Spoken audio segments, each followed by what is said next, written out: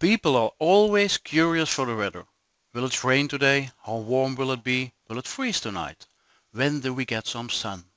Weather conditions and forecasts are visible in many forms: newspaper, television, radio, website, smartphone, etc. In some environments they use large television screens to display all kinds of information like news, events and weather information. You find those displays at gas stations, information kiosks, waiting areas, pubs and so on.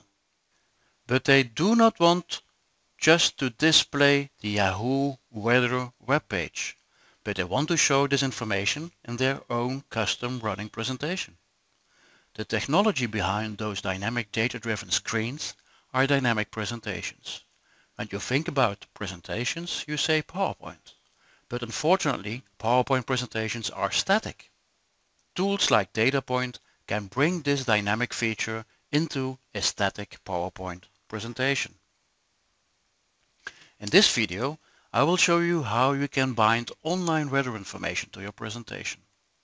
A good weather service that provides free weather information is Yahoo. They provide weather information in XML format, and DataPoint can read that information on a regular basis and display this in real time on your monitor.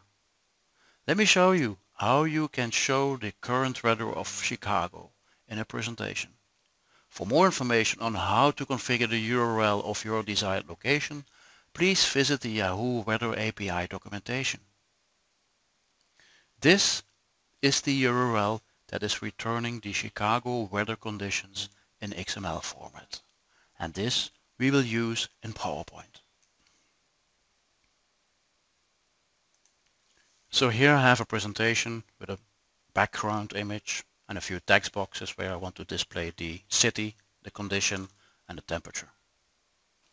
I now go to the DataPoint menu and I click the list button for the connections. I go to the XML node and I click add connection. Now I go back to the browser, I copy the URL, going back to my PowerPoint, and I paste this URL here and I click OK. I rename this connection.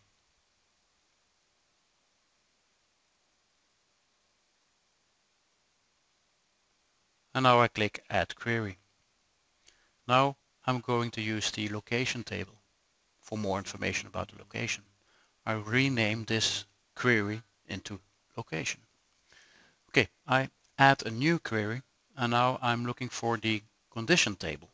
Here it is. Okay, and I rename this into condition.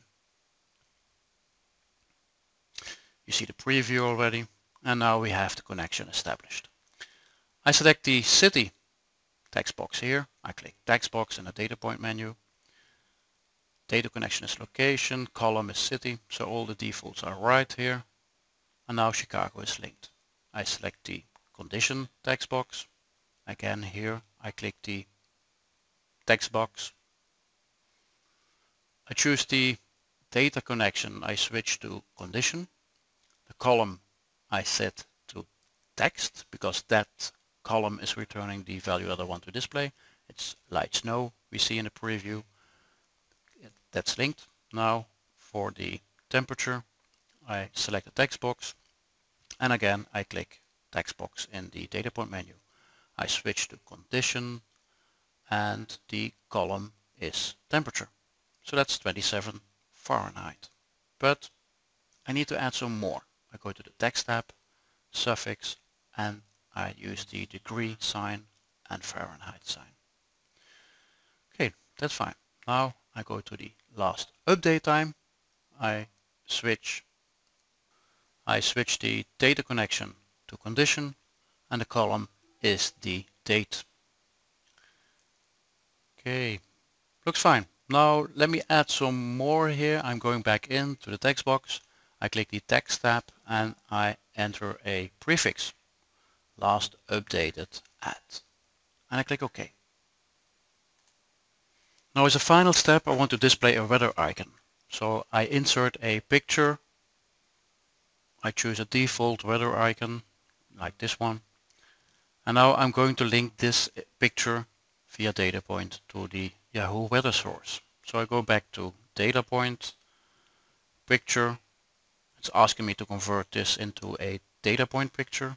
Yes, I choose the data connection condition and the column is code.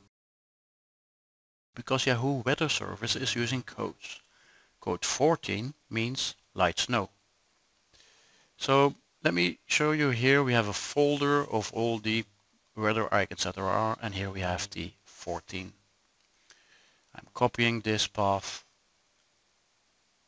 going back to PowerPoint.